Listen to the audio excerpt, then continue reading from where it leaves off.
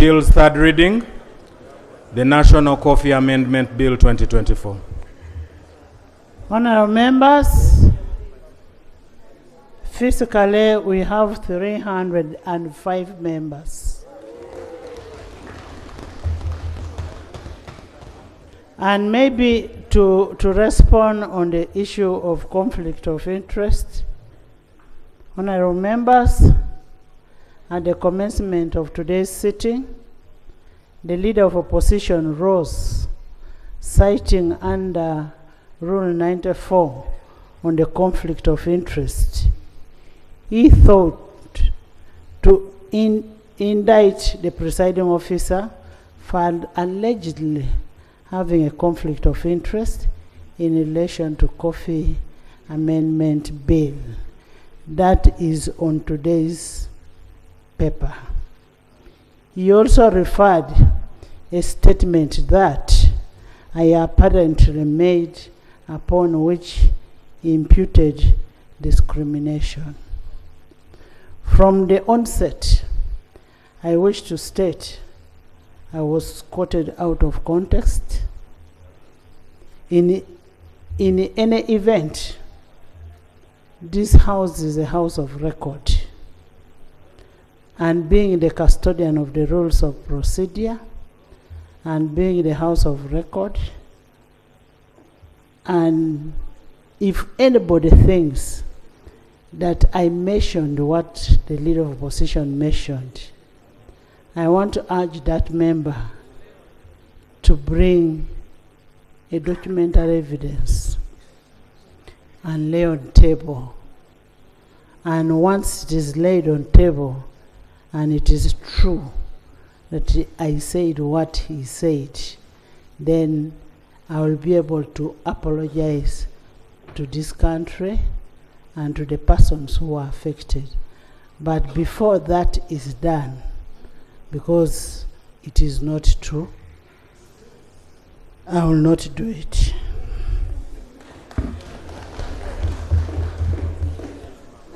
Honorable members, in event of Rule 994 of the Rules of Procedure, clearly speaks on the conflict of interest.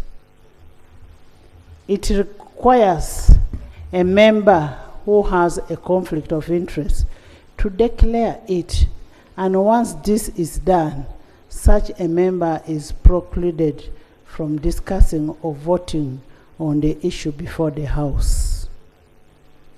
We must note that Rule 94 refers to a member and not the Speaker or the presiding officer.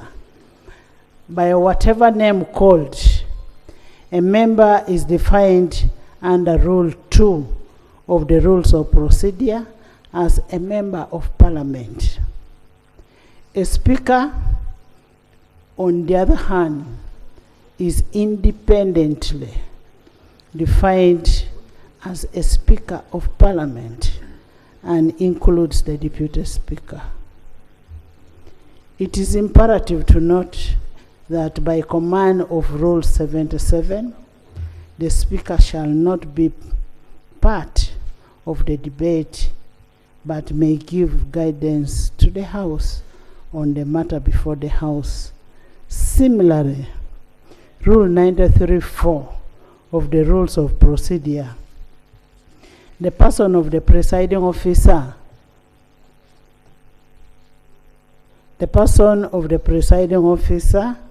in Parliament or in committee shall have neither an original nor a casting vote.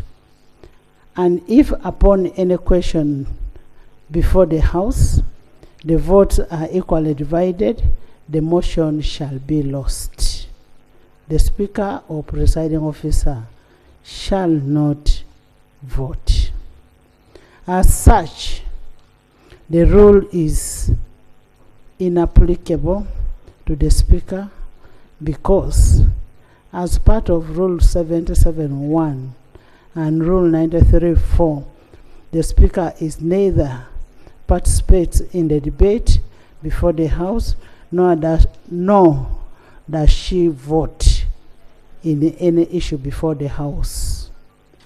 That is why under 94.4, the decision on whether a member fails to declare a conflict of interest is a sole preserve of the Speaker. In the circumstance, therefore, the cited rule, therefore, is inapplicable, which was cited by the Leader of Opposition, to the circumstance as to presented by the Leader of Opposition. I am not conflicted.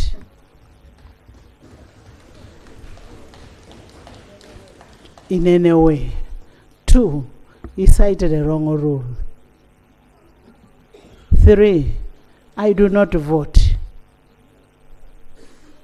4, a speaker does not become conflicted in any way or the other because she or he does not debate or does not vote. Where a vote ties, that vote is lost. So when we are debating in this House, let's debate with the logic, not politics. And I want to assure members, no amount of intimidation can ever move me away from where I am. I will remain the smiling me. And now that Trump has even won, the sanctions are gone.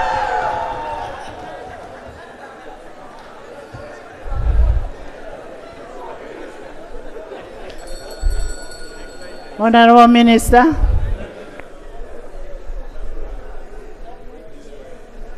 Madam Speaker, I beg to move that the bill entitled the National Coffee Amendment Bill 2024 be read the third time and do pass. I put a question that the National Coffee Amendment Bill 2024 be read the third time and do pass. Those in favor say on the contrary, nay. The ayes have it. A bill for an act titled the National Coffee Amendment Act 2024. Bill, the title is settled and the bill has been passed.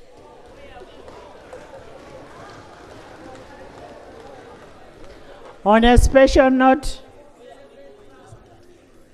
I want to thank the chairman, BCU, Honorable Nandal Mafavi. I want to thank Honorable Katuntu, Honorable Basalirwa. I want the junior Fox Odoy. I want thank Honorable Batua, the whip of DP. Whip of DP is there, and Dokolo is also here. All the DPs, UPCs, and when we say opposition is not one party.